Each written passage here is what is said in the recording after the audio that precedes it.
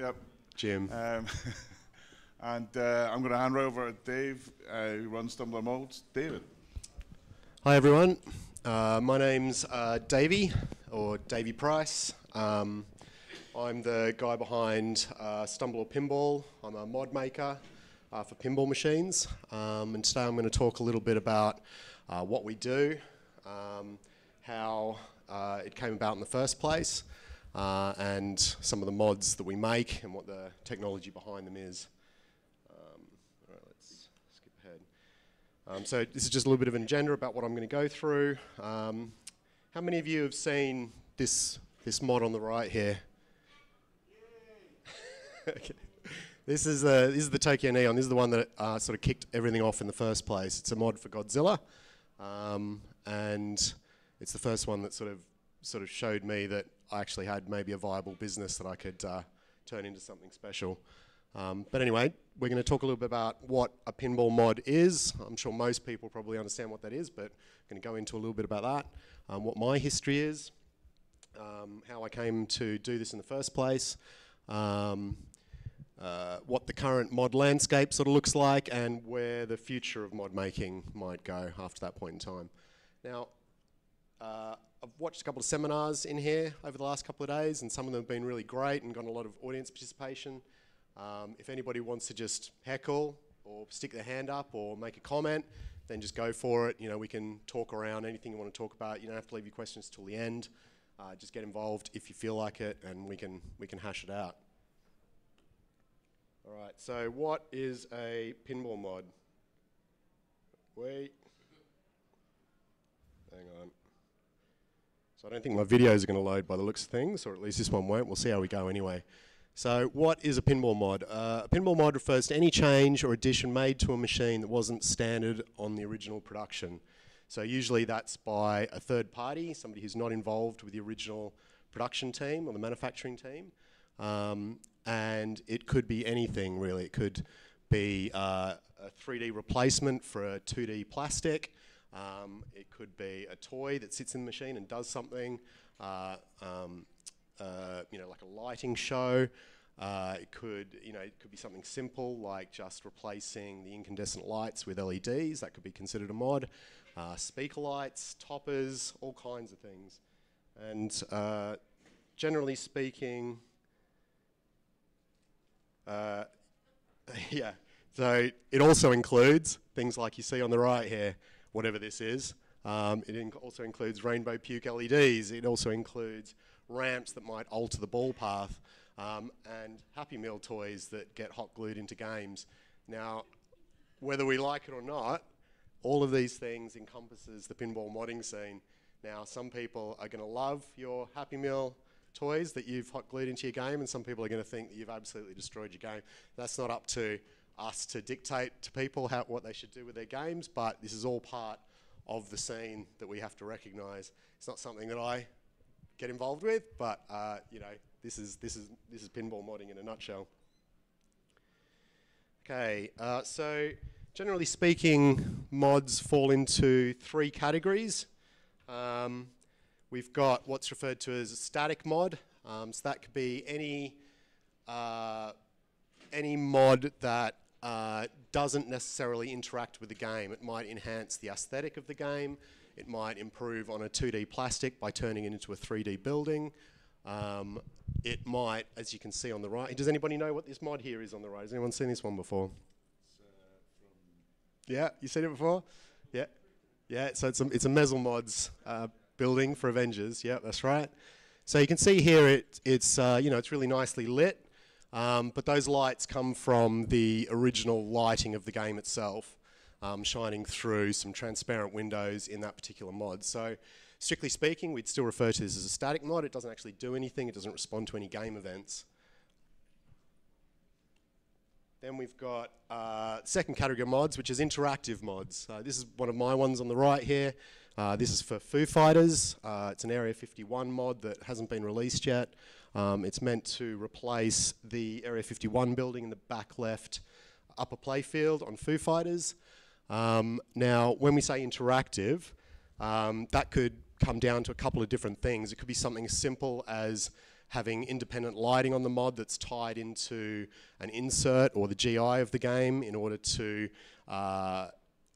react when the game does. So when the GI goes on and off, then the mod might do something in relation to that. Or it could be something a bit more sophisticated, like having a microcontroller in the mod itself that picks up on those signals and then does animations or events or triggers a servo motor or a bunch of other things, depending on what's happening in the game at that time. Now, this tends to be the type of mod that I like to focus on, just because it sort of really interests me and it plays into what my skill set is, which is programming and circuit board work, which we'll get into in just a sec. Now, the third category of mods. Now, right, anybody recognise this one? Yeah? What is it?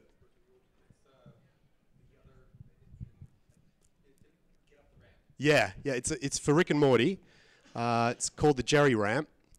And it is a mod that's designed to make it easier to hit the garage in Rick and Morty, which has typically been seen as quite a difficult shot. It's quite hard to get like a nice clean feed off that top flipper, and it's a very tight shot to sort of get it around that bend and up into the garage. So this ramp is meant to make that shot easier, and it's been received really well, but it's not been without its critics.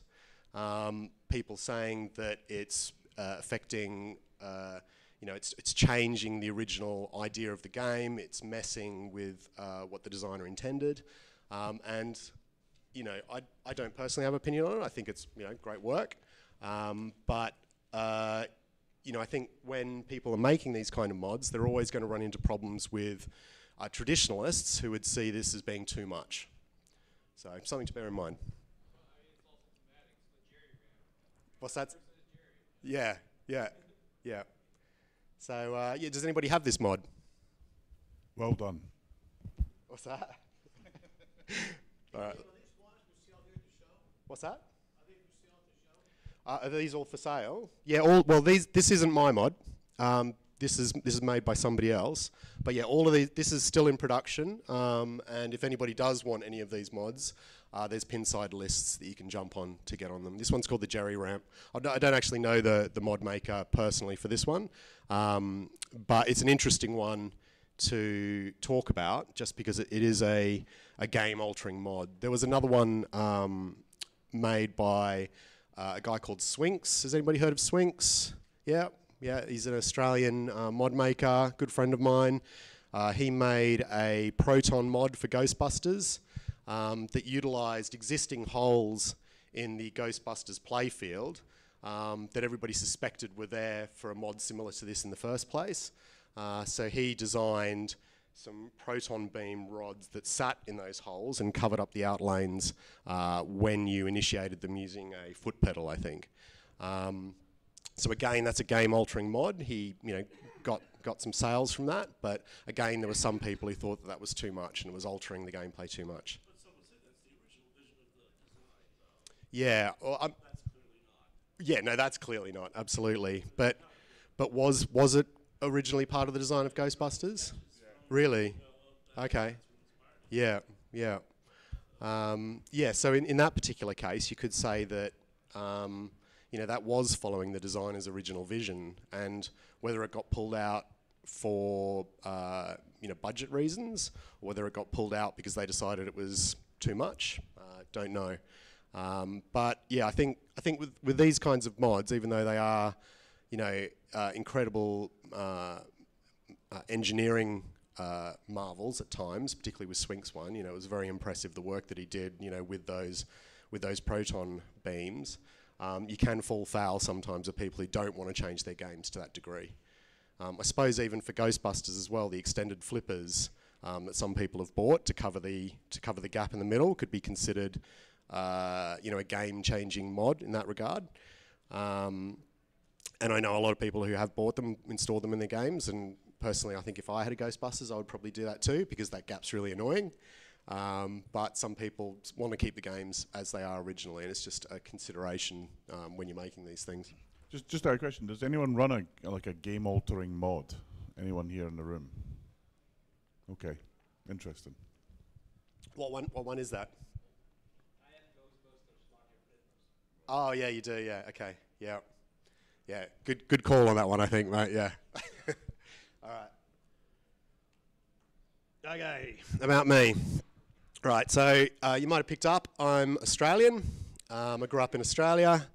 I grew up in the 80s. I was arcade obsessed as a kid. Hence the Ghost and Goblins zombie that you see here. I found a nice animated GIF that I wanted to include. I started coding very early on. I started out just doing basic routines on my Commodore 64, just straight out of the magazines. I was reading Zap, if anybody remembers that one back in the day. Zap. Yeah, it was an English magazine, wasn't it?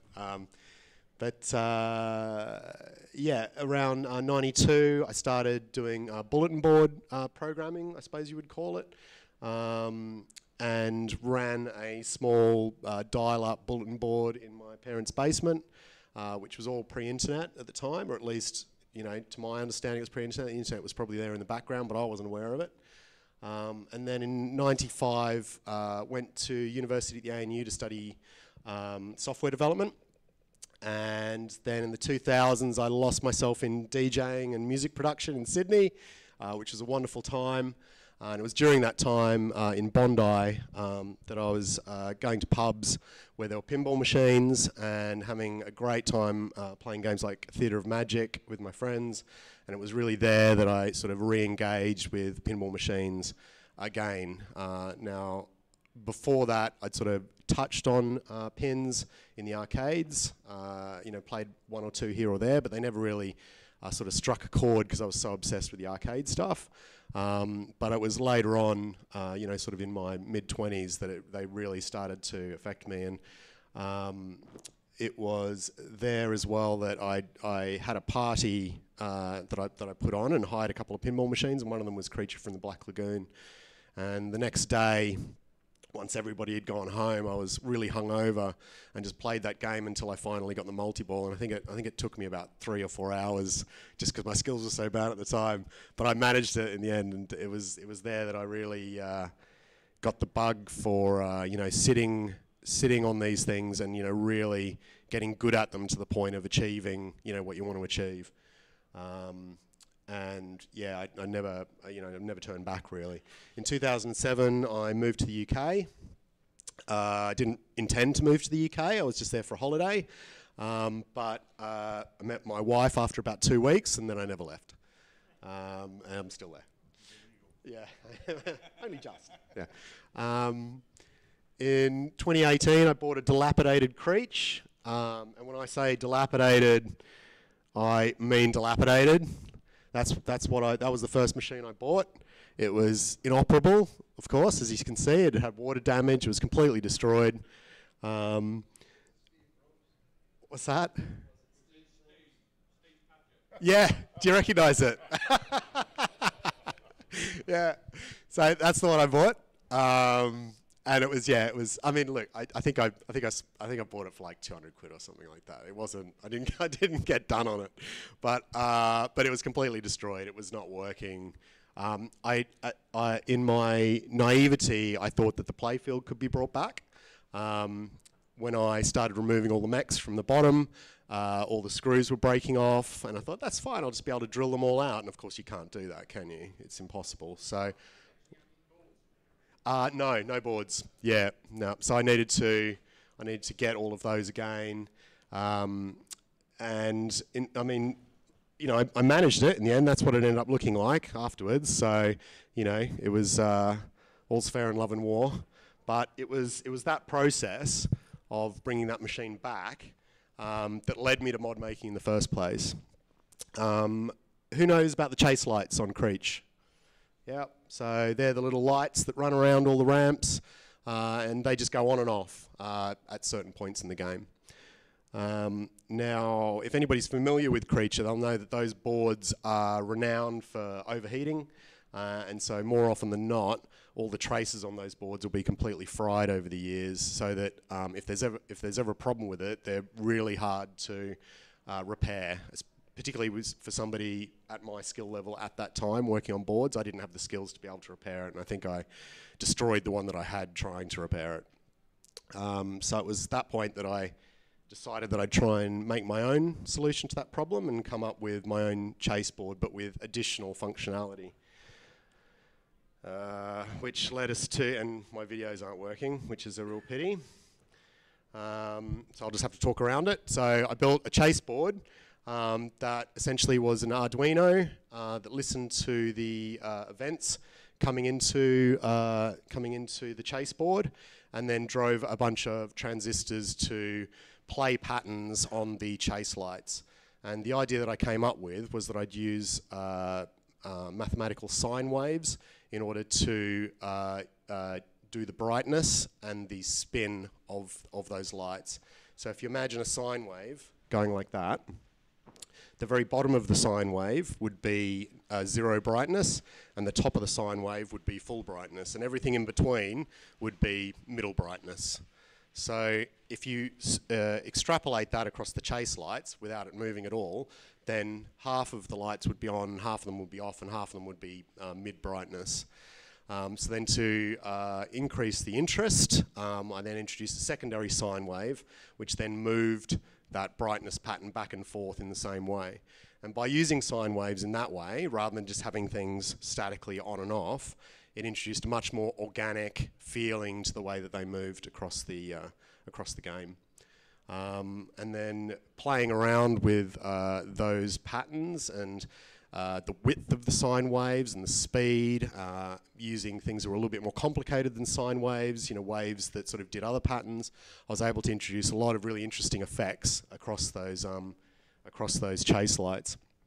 Now, I originally built it using DC powering, and ran into problems with that because it meant that everybody who was running LEDs in their ramps, half of the lights wouldn't work because of polarity issues. So I had to go back to the drawing board on that one and create a version 2. Oh, there we go. Look, there's a picture of the Chase Echo. So you can see the Arduino board, transistors on the right-hand side, and a couple of shift registers and things, and then dip switches down the bottom that allowed you to select the patterns. Now, this is where I began work on the second version. This is when I was heavily into breadboarding. I don't do so much breadboarding anymore because it's like a nightmare. But this was the original breadboard design for the second version of that board, which was this one.